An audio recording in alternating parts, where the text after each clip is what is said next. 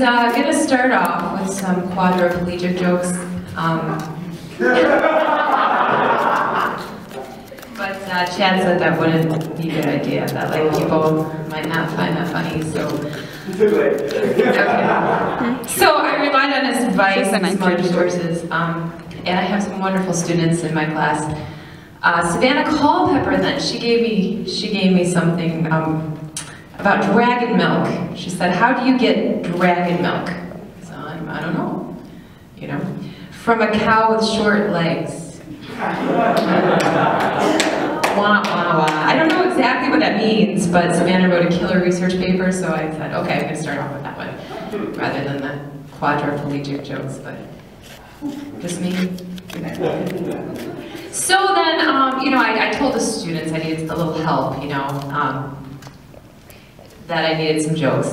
And so Chris Tidwell came up and he said, "I want about eggs, Ms. Leroy." And I said, great, tell me, please. And he said, "Which came first, the chicken or the egg?" I said, "I don't know." "The chicken, of course. God couldn't lay an egg." I don't get it. You like that? Okay, I liked that one. I put that in here for moving right along. So, I got a couple more. And you know, a lot of times, thank you, Chad. I usually just play to crickets, so this is why I laugh at my own jokes. And so this one's about language. Aaron Anderson said, or he had a question: "What's more clever than speaking in several languages?"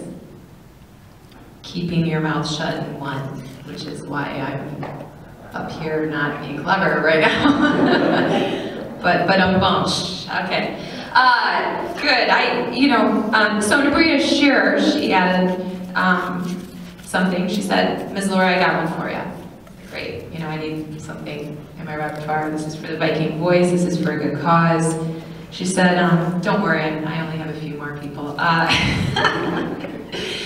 She said, "Let's play horse. I'll be the front end. You just be yourself."